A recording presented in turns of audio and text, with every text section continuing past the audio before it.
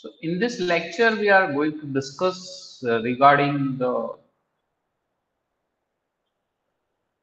when a cycle form in a graph. That means we look at each subset of k vertices and see when they form a cycle. So basically, problem is to when the cycles appear and what will be the threshold for appearing a cycle. So threshold for appearing the cycle, it is actually 1 by n. And however, the threshold is not a sharp threshold. So we have this result based on that. It is saying that the threshold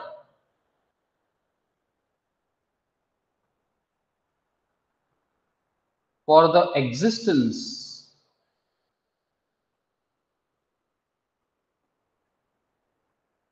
of a cycle in GNT graph model is p equal to 1 by n. So now to prove this statement, we'll consider let x be the number of cycle in GNT. Cycle means it's have a circuit. So it form a cycle of length k. Then what will be the possibilities of choosing k number of vertices out of n? Because we are saying that it is of a cycle of a length k. So to form a cycle of length k, the vertices can be selected in NCK ways, and that we know out of k vertices, sorry, out of n vertices, if you want to select k vertices, then there are NCK ways we can do. And given there are k vertices of the cycle, and they can be ordered by arbitrarily selecting the first vertex and the second vertex having the probabilities k minus 1 ways you can choose, and the third vertex in the k minus 2 ways you can choose. So if you want to choose a k vertices of a cycle, you can order them arbitrarily by selecting a first vertices having the possibilities out of k. It can be anything if you want to order them. Then second vertex have the possibility because the first vertex is already have selected. So now second one having the possibility out of k minus 1 vertices. So the second vertex can be labeled k minus 1 way. In the similar manner, the third vertex will be labeled k minus 2 way, and so on. If you can go in that manner.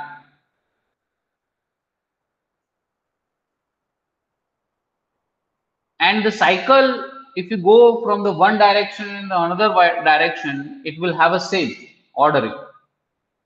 Because if you have this situation, suppose there are 4 number of vertices, if you order them 1, 2, 3, 4, and if you order in the reverse order, it will be the same. So total ordering is possible for this 4. It is actually 4 minus 1, that is 3 factorial upon 2, because the reversing order is also same. So that's divided by 2. Why we have divided by 2? Because when you go in the one direction and the other direction, the cycle will become the same. So let us write down about this. That if we have given a k vertices of the cycle,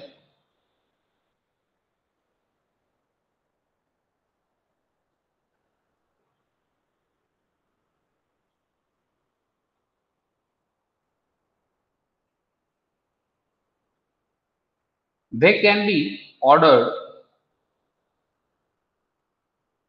arbitrary selecting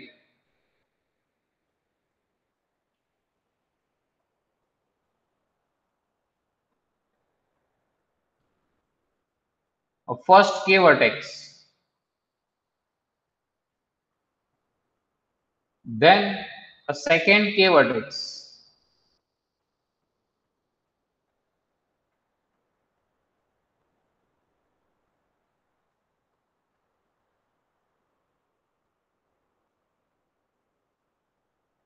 second vertex in one of k minus 1 ways. You can do that. A third vertex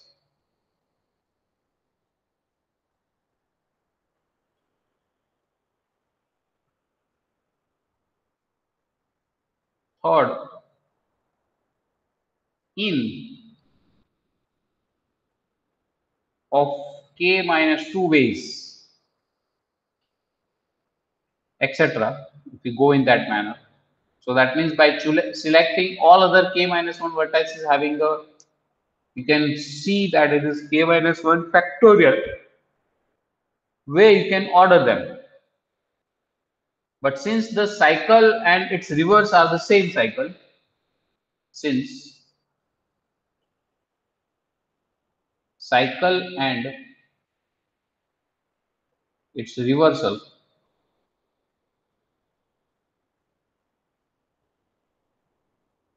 are the same cycle,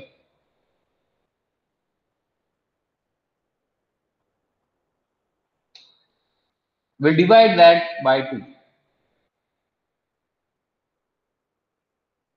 And so there are possible, so therefore what I can say, there are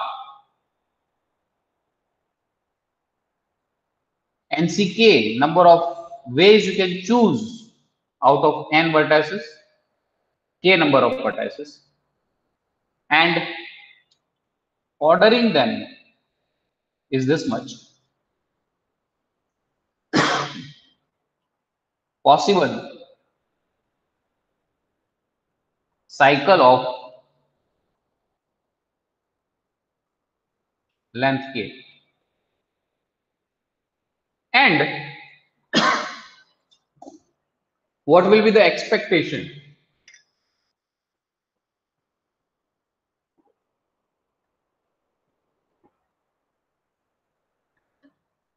Can some of you can tell me what will be the expectation of existence of a cycle, or what will be the expectation of x? The x is number of cycles. So what will be the e of x? So as there are a cycle of length k and a length can be possible from 3 to n. So that's why it is summation k running from 3 to n. Where what is this k running from 3 to n? It says that a cycle with having a cycle with length 3, length 4, and up to n. Into means this summation is over this summation nck k minus 1 factorial by 2 into p power k. Why p power k? Is because the probability of having that k number of vertices is p power k. So we can write down this.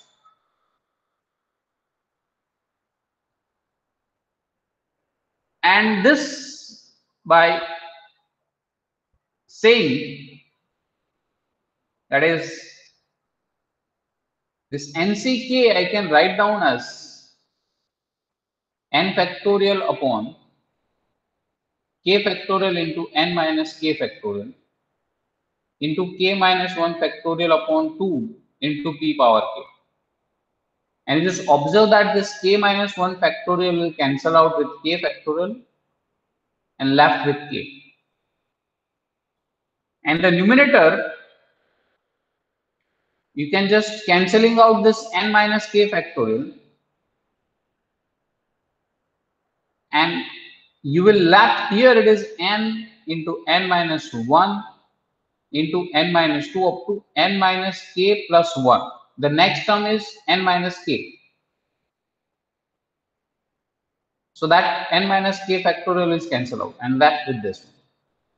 So what is exactly we have obtained for e of x will be equal to summation k running from 3 to n. You just see that it is n into n minus 1 up to, so it is n into n minus 1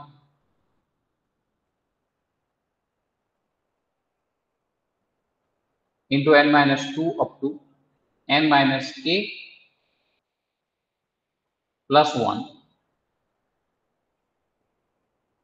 upon k into 2, so it is 2k into p power k. So you have, that is the things is that. Now this n into n minus k and all sort of things I can say it is less than or equal to k running from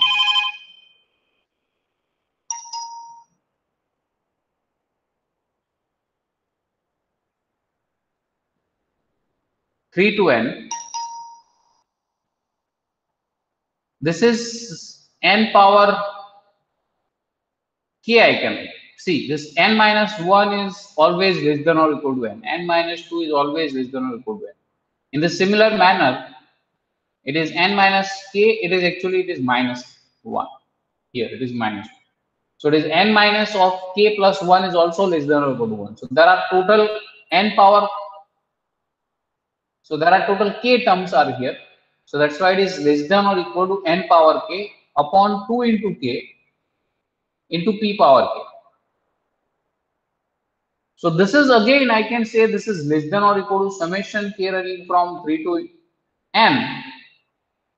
1 upon 2k is always less than or equal to 1. So using that we can say it is n into p power k. But this is a geometric series. So this is actually np cube, np power 4 up to so on np power n. So it is a geometric finite series, and you know that if you have a geometric finite series, we can able to find out its term. For example, you have a series of the form a plus ar square up to so on ar power n. Then the answer for this is a into 1 minus r raised to n upon 1 minus r, where r is the ratio of these two terms and a is the first term. So here the first term is n power np power 3 and the r is np. So that's why it will gives me np cube, because it is np power n minus 3. Here it is 1 minus r raised to n minus 1 will be there. So that's why it is 1 minus np power n minus 2 upon 1 minus np. And you just observe that 1 upon n minus np is always less than or equal to 1. And this quantity is, we'll say it is less than 1. So this is the quantity we can say it is less than or equal to 2 times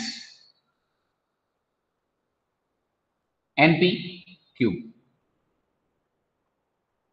Provided this 1 upon, so what I'm here let us do it in this manner. So what we can get, this is less than or equal to. So what we have exactly, E of x is less than or equal to np cube upon 1 minus np power n minus 2 upon 1 upon np. Now if I can assume that this np is less than 1 by 2, then if I subtract this 1 upon minus 1 upon np, it is greater than minus 1 by 2. If I subtract 1 from this, then it is greater than 1 by 2. And if I take the reciprocal 1 upon 1 minus np, it's less than 2. So this 1 upon 1 minus np is less than 2 if this is the situation we have. And this is 1 minus, in the numerator it is 1 minus n power p raised to n minus 2, which is always less than or equal to 1. So I can say that this is less than or equal to 2 times, that is this 2 is appears from 1 upon n minus np and into np power cube. This is if np is less than 1 by 2. Now, what does that mean? That when p is asymptotically less than 1 by n, that means that np is tends to 0 and the n tends to infinity. That means the number of cycles will be infinite. Expectation will goes to 0. Thus, the graph at most surely has no cycle by its first moment, because that is the first moment argument says. If you can show that as n tends to infinity, if the expectation is goes to 0, then there will be a no cycle. At most surely there will be no cycle. So we can write down when p is asymptotically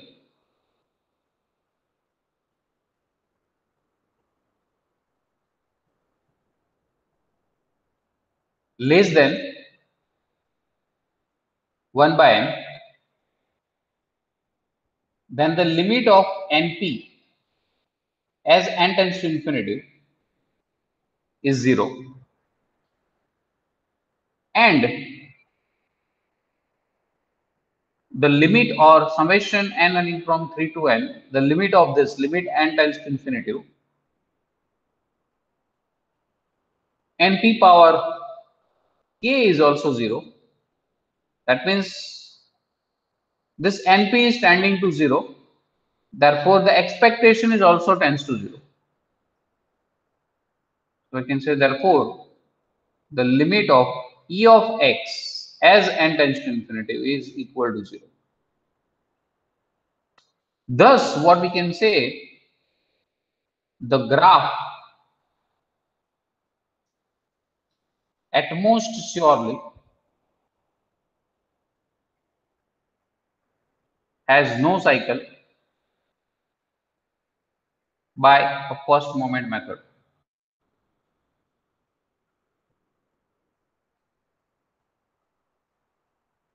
So by first moment method, it does not have any cycle. Now we have to use the second moment method argument can be stored for p equal to d by n, where d is greater than 1. There will have a cycle with the probability tending to 1.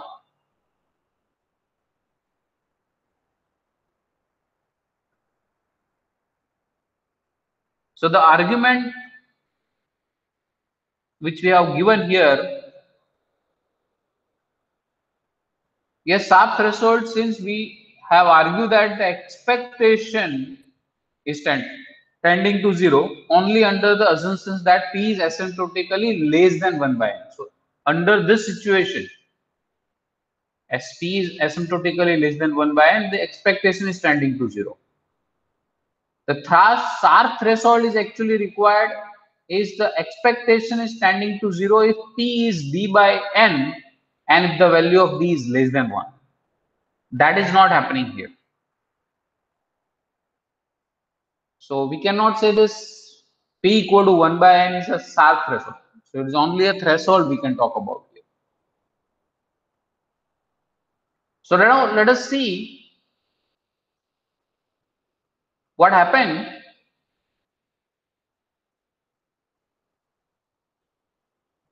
in more detail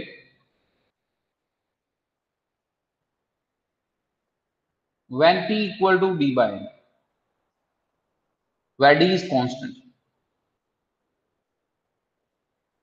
That means the expectation of X, that we have summation k running from 3 to n, which we already obtained it here. The expectation of n is nck k minus 1 factorial by 2 p power k. So we're saying that it is nck k minus 1 factorial upon 2 into p power k. That is the formula for p expectation. Now we'll substitute this value of p, that is d by n, and as we have did the same situation, that is we have extended our expectation into this form. So let us do that.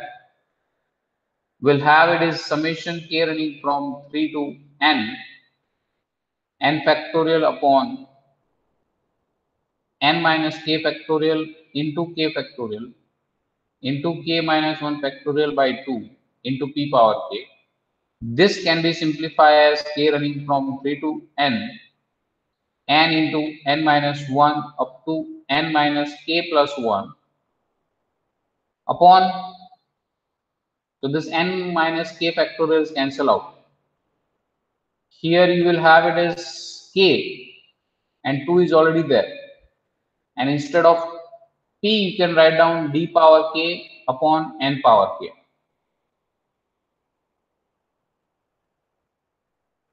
So that will gives me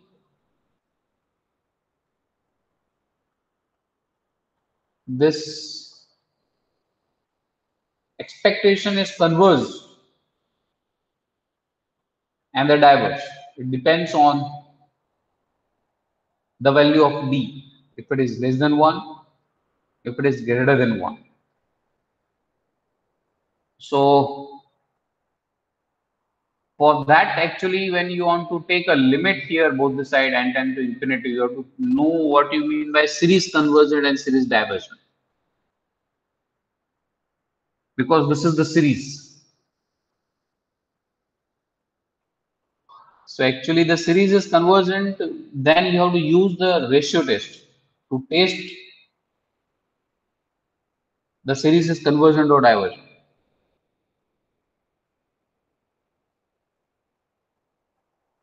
So what is the ratio test? Let us recall that.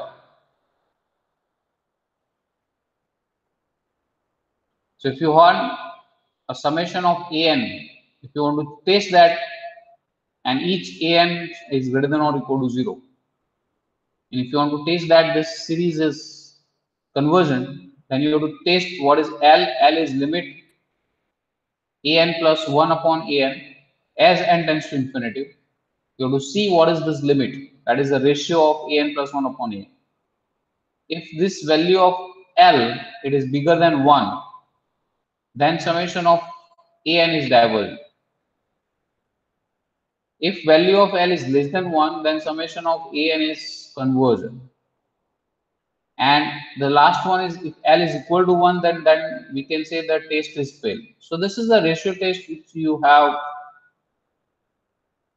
come across, those who have mathematics subject in their F5 BSc also you have come across with this.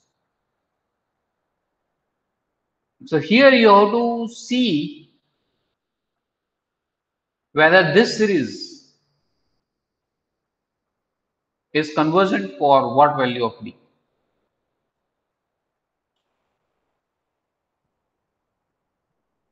So here our an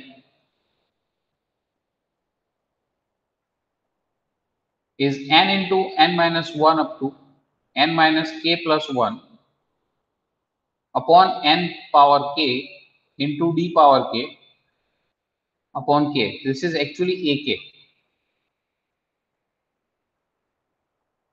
So what is ak plus 1 is n into n minus 1 up to n minus k plus 1 into n minus k upon n power k plus 1, d power k plus 1 upon k plus 1.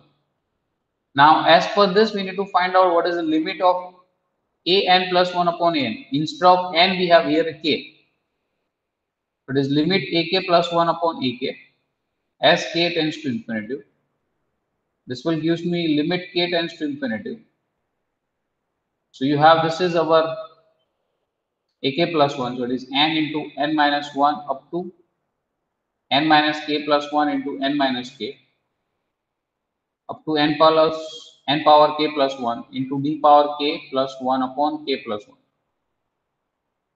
This multiply with 1 upon d ak. 1 upon dk is this quantity, ak is this. So the reciprocal of that.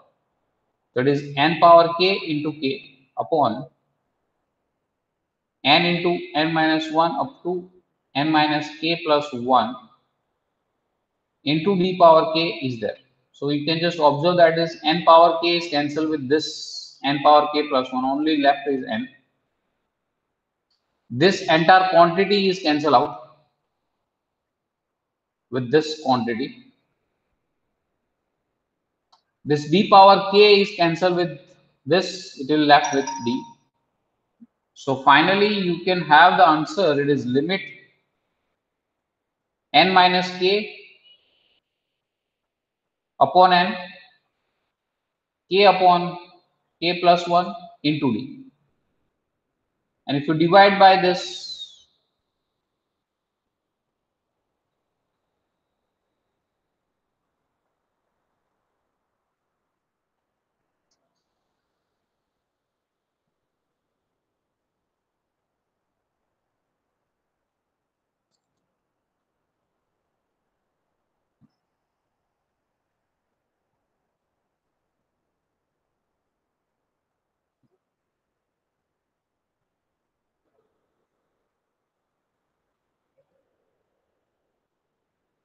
so contains n.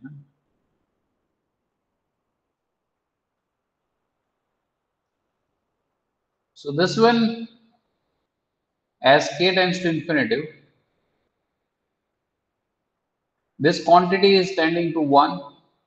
This will also tends to 1 because as n tends to infinity, k is also tends to infinity. So answer will left with a d. And if the d is less than 1, then the series is convergent. If d is greater than 1, then the series is divergent. That we can conclude from this. So what we can say here from this is this expectation of x is converse if d is less than 1. The expectation of x is diverge if d is greater than 1. And if d is less than 1, then the expectation of x is, I can just simplify at 1 by 2 summation k running from 3 to n d power k upon k. And a limit of expectation of x as n tends to infinity is equal to the constant which is greater than 0. So it is equal to some alpha where alpha is greater than 0. And that can be seen. So how we can achieve this one, that is also easy to see, because this n power k is asymptotically same as the numerator term. So that's why it is d power k upon k factor k is left. So that's why it is this quantity you have. So actually this e of x, that is expectation, is diverse for d is greater than or equal to 1. So what will happen at 1? Let us see. That means when d equal to 1, the expectation is 1 by 2 summation k running from 3 to n, n into n minus 1 up to n minus 1 plus 1 upon n power k into 1 upon k, because d equal to 1 here. So if you substitute d equal to 1, 1 power k is 1. So you will have this, and so you have this term of series, and here you just observed a first n terms of this sum, log n terms of this, and since we have this, so actually this quantity, that is n into n minus 1 up to n minus k plus 1 upon n power k, I can rewrite as, by dividing this n power k into each and every term. That means I can write down this is 1 minus 1 by n. The next term is n minus 2. So that is 1 minus 2 by n, up to so on n minus k minus 1 by n. And we already seen that one results that says that 1 minus x is less than or equal to e power minus x.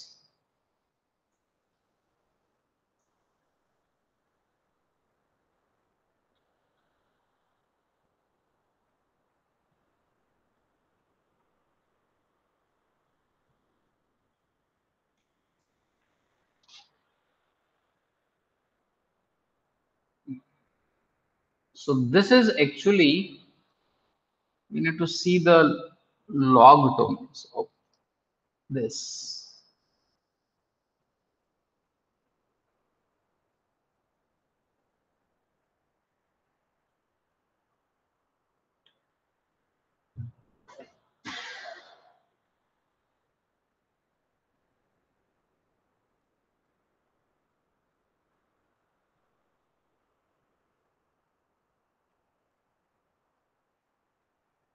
I have to see this is greater than.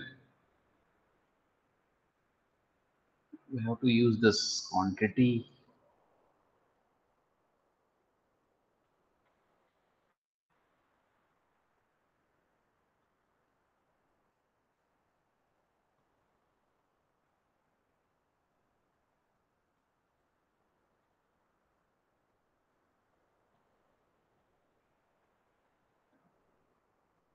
So what we got from this,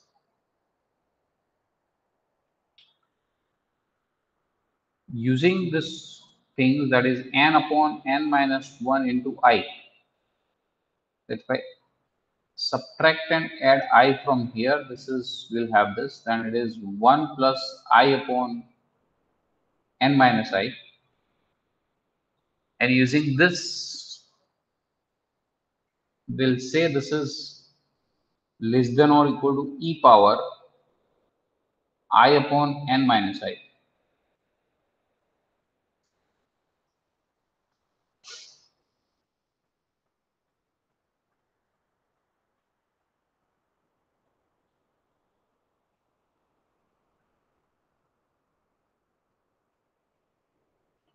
So that will gives you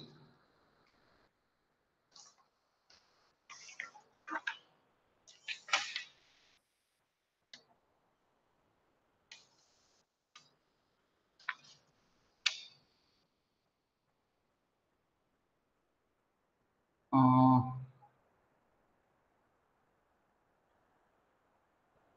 it is actually the reciprocal of this. So it's have a greater than.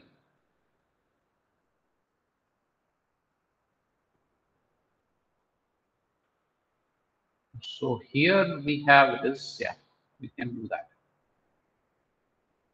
So expectation of x, we have it is 1 by 2, k running from 3 to n, n into n minus 1 up to n minus k plus 1 upon n power k into 1 upon k.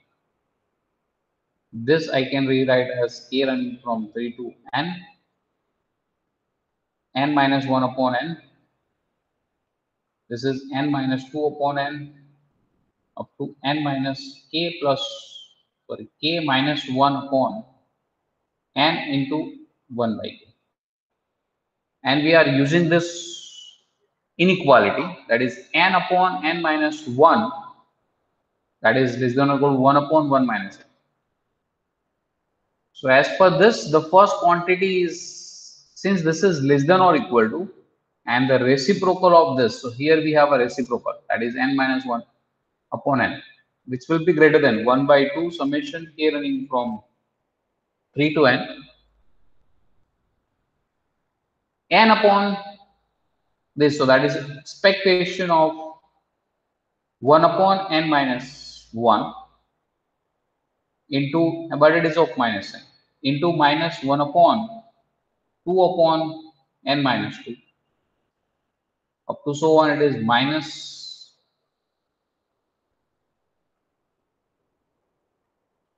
k minus 1 upon n minus k plus 1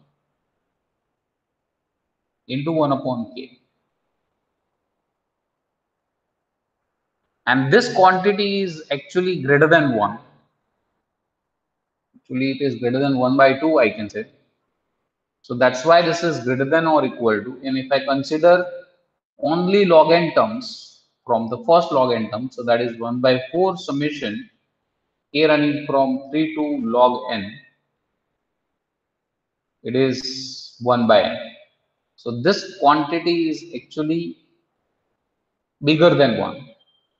So that's why it is, we'll write this is 1 by k. And we know that summation of 1 upon k is conversion by p test. So that is the, what is the p test? Let us recall 1 upon n power p is conversion if p is greater than 1, and it is divergent if p is less than or equal to. So here actually we have what is exponential of x is greater than 1 by 4 summation k running from 3 to log n 1 by k. And as n tends to infinity, this will goes to infinity. This will goes to 0 as n tends to infinity, as n tends to infinity, because of this t series test. So that's why we can say that the limit of expectation of x as n tends to infinity is equal to infinity if d equal to 1. So when d is 1, we have achieved that the expectation is 0. So for p equal to d by n, if d is less than 1, we'll say e of x converges to non-zero number, non-zero constant. And for d is greater than 1, the expectation of x is converges to infinity.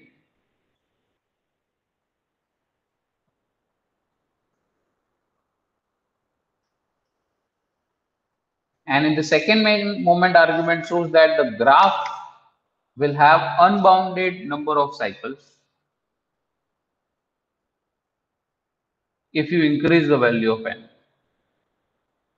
with the increasing nature of n. So that is the conclusion we can have. And also we can say that a cycle is appear at 1 by n, a giant component is also at 1 by n. Both have the threshold is at 1 by n. Okay, so that is about the emerge of cycle into the GNT graph model that we can conclude here.